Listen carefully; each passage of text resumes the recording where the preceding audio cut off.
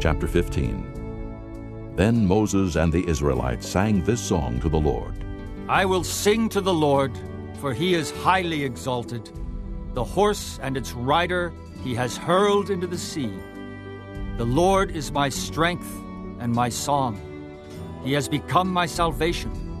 He is my God, and I will praise him, my father's God, and I will exalt him. The Lord is a warrior. The Lord is his name. Pharaoh's chariots and his army he has hurled into the sea. The best of Pharaoh's officers are drowned in the Red Sea. The deep waters have covered them. They sank to the depths like a stone. Your right hand, O Lord, was majestic in power. Your right hand, O Lord, shattered the enemy. In the greatness of your majesty, you threw down those who opposed you. You unleashed your burning anger. It consumed them like stubble. By the blast of your nostrils, the waters piled up. The surging waters stood firm like a wall. The deep waters congealed in the heart of the sea. The enemy boasted, I will pursue, I will overtake them. I will divide the spoils, I will gorge myself on them. I will draw my sword, and my hand will destroy them. But you blew with your breath, and the sea covered them. They sank like lead in the mighty waters. Who among the gods is like you, O Lord? Who is like you, majestic in holiness, awesome in glory, working wonders?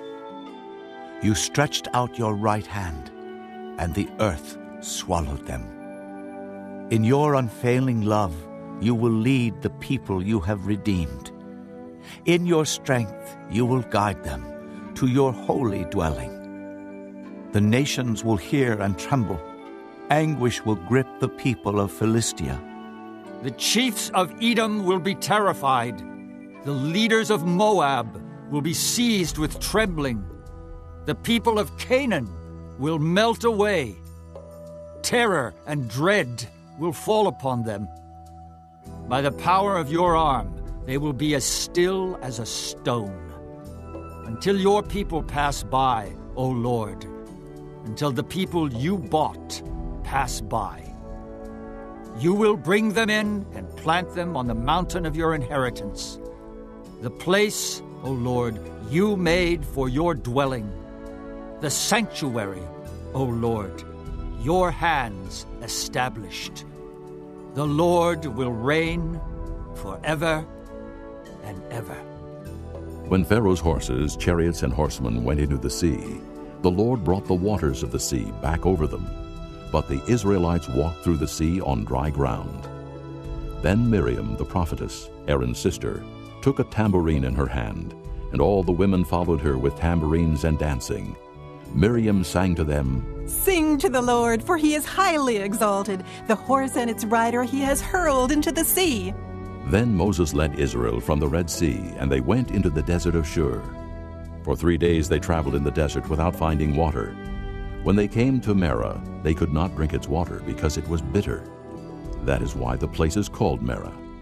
So the people grumbled against Moses, saying, What are we to drink? Then Moses cried out to the Lord, and the Lord showed him a piece of wood. He threw it into the water, and the water became sweet. There the Lord made a decree and a law for them, and there he tested them.